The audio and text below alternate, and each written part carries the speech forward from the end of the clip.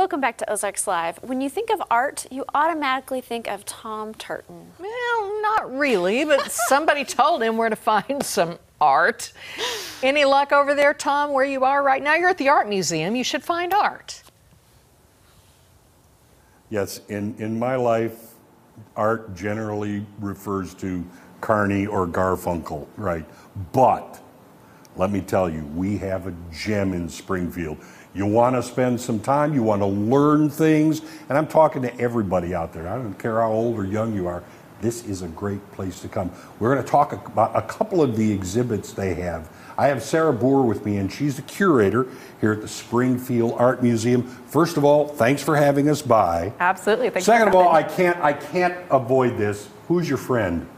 This is our sound suit by Nick Cave, and it's a pretty recent acquisition. We got it in 2019. Okay, now you say acquisition. This that we're going to be looking at right now, this is ours. This is Springfield stuff. Absolutely. This is Springfield's art collection. It's owned by the city of Springfield, so city residents, this is your art collection. But if you've come here before, don't think that this is going to always be the same. This is not a one and done exhibit, even though it's ours. Right. I mean, we have over 10,000 objects in our collection. And so we try to rotate things in every 3 to 4 months so that you're seeing new pieces and the story changes every time we bring new work in. And so also you can see, you know, hopefully eventually all 10,000 of those pieces if you keep coming back. That's a good thing, but by then you may have 12,000 pieces. We might. Let's walk a little bit as we go so that people can kind of see what's around us. Now, this exhibit is, I believe it's called Creating an American Identity. Is that correct? Yes. Okay, how do these pieces that you have in the gallery, how does that speak to that? Well, I mean, art history is history, right? Mm-hmm. Artists are depicting and painting and making art about what's happening right now.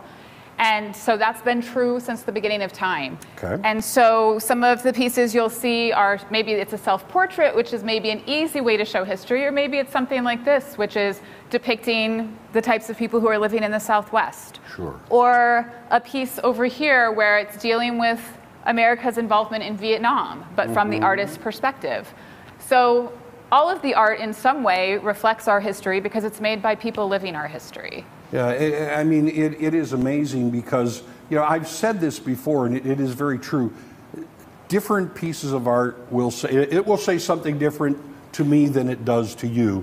And then you can look and see what the artist's interpretation was as well. Right. Well, we always joke that the artist may have an intent, but once it leaves their studio, they have no control over how the rest of us interpret it. Yeah. And so the beauty is you can get all kinds of different things from a piece, and sometimes it matches up with the artist's intent, and sometimes it doesn't. Sometimes it's just something that connects with you personally. Absolutely, because you can look at some of the paintings and you go, oh, and it brings back, you know, maybe this was something that you saw like this, and it just, you get a flood of memory all of a sudden. Right.